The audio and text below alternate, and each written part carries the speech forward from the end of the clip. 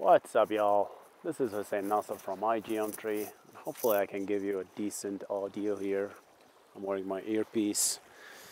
We're here today in beautiful Big Bear, California. Like today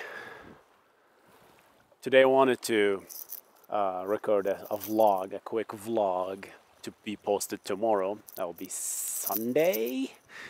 And the reason is, like, usually on Sundays I post the ArcGIS for JavaScript series, but this week I was so busy getting crazy at work, so I didn't have a chance to record a new episode for JavaScript. So that's ArcGIS for JavaScript. I've been cranking up a lot of content for other kind of content like JavaScript by example, doing a lot of other vlogs too. So yeah, so just wanted to do a quick vlog just to be posted on Sunday, because every Sunday we have to have a video. YouTube algorithm, otherwise we'll get punished. So yeah, so today's topic is, I wanted to talk about it's actually a very important topic. It's about databases and networking and how close shall your client be to the database. And by distance I mean here the network bandwidth to your database. So this is very important, and I noticed a lot of people, architects and writing programs, making a lot of mistakes in this aspect. And the reason is, basically, if you are a client, and by client I mean someone who writes or reads to the database directly. So your database could be Oracle, SQL Server, or Postgres. And traditionally these relational databases was designed so they can run in proximity with the client itself. So there are a lot of chattiness between the client and database. Hey, are you there? Keep alive. Acknowledgements. Buffering, and so many things. I don't know about, right? But I'm not a database expert per se, but I know that database. Sorry guys, I think I got disconnected there for some reason. I think the phone is very cold. I don't know what's the temperature here. It's not really. It's just early December. But yeah, so yeah, what we're talking about? We're talking about that client has a lot of chattiness between the database. So having your client talk to the database over Wi-Fi, for instance, will just degrade your performance to pieces. You know, you will feel the slow performance because of, you know, a number of requests going on left and right, TCP connections, right? So what should you do in this case? So a client should always be as close to the database as possible. But the problem is that we can't always guarantee that. My database could be in a server somewhere, right? And in a cloud. So this is the worst thing you can do.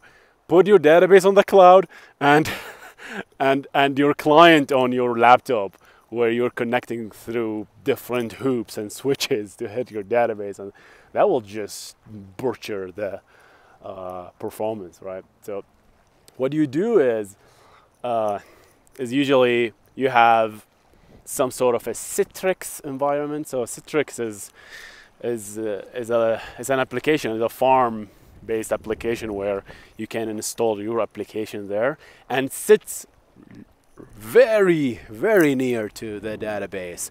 Usually it's a 1 gigabit or 10 gigabits per second network directly connecting to the database.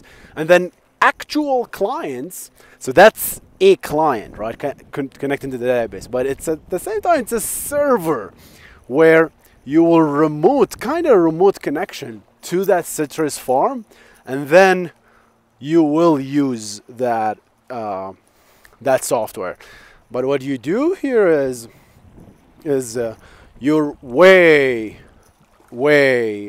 far from that citrix farm, and that's okay, because the communication between you as a thin client, let's call yourself a thin client, mobile or laptop or just Surface, Microsoft Surface, and your citrix server is very minimal. You're just sending few bytes, but the actual heavy lifting is done at the database level. This is getting really cold here, guys. I'm not sure if I can handle it more. All right, we're gonna wrap up real soon. So that's what we just did here. Is just this is called a 3-tier architecture, where you put stuff, push as deep as possible next to the database, right? Right. Keep them as close as possible. Some people put the database and the application in the same server.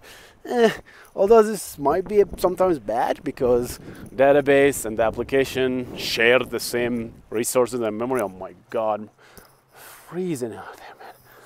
It's beautiful. When I want to retire, here. Oh, sorry guys, I'm not used to earpieces here. All right, back. All right, I'm not gonna cut any of that. It's just to see how difficult it is to record. All right, so yeah, I want to retire this. I want to buy one of these houses there and just sit there and write my novel. You know, I don't know what it will be about, but yeah, I always want to sit there. You know, just imagine this beauty. All right, back to topic. All right, so that's another way. Another approach to this is using services. It's a beautiful architecture, the services architecture, and obviously the microservices architecture, which we can tackle in another topic, maybe another vlog. But yeah, so push your service, the actual service, very close to the database so they can communicate to each other. But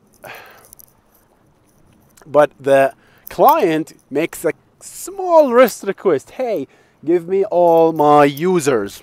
So that's just server name / get users, or users /1. That's like a Twitter API, right? And then what happens is you literally send that small packet of requests, right? It's very cheaply sent to the server.